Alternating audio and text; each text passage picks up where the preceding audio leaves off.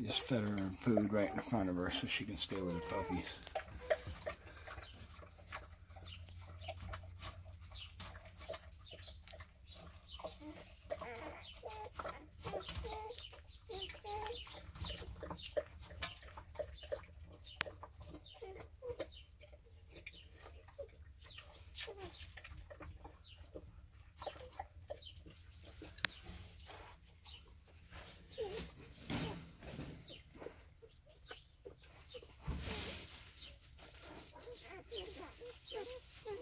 You know, clean up this paper and all this blood later on tomorrow or the next day. I don't know. I don't want to interfere with her, anything she's doing. So I'll clean it up when I feel comfortable that I can do that.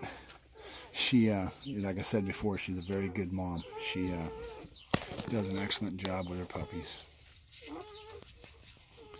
And I've learned to trust her. She picked one up this morning, kind of surprised me, but I kind of knew where her head was at. She's first morning. And they start whimpering and going crazy when I was in the area, so she gets nervous and afraid. The more I come in and kind of help her out and do what I'm doing now, sit here with her and let her do her thing, the more she'll trust, and I won't have a problem with it.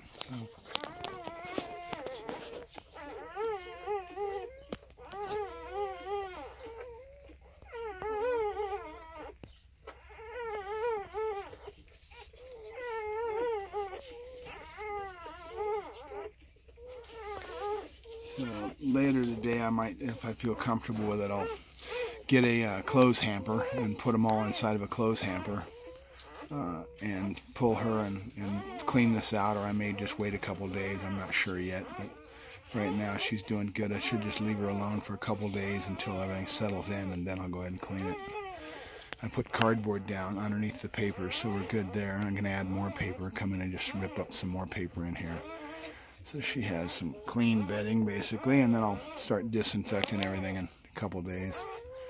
Got to be real careful with a mama when she's with her puppies the first couple days. Like I said, most of the time, the general rule is don't touch the puppies at all for the first 3 days, because she'll eat them and get so nervous she'll start killing puppies. It depends on the mother. You know, every mom's different, and she's just a really, really good. She has a lot of savvy when it comes to sensing and knowing that I'm helping her out and doing that. Right now she's licking them to let them learn to go to the bathroom, basically. That lick stimulates them. She'll clean up all their poop for the first couple days. She'll eat all their poop and clean up everything and keep it clean. There she goes. She's going to lay down. She's telling me she's going to lay down. So I'm going to leave her alone. Let her do her thing. You got to see your puppies. And one of those will be your guys's. Whoever gets what dog, we'll be talking more about as they grow up and be giving you a good look at them as they develop. So we're on day 2. Talk to you soon. Bye-bye.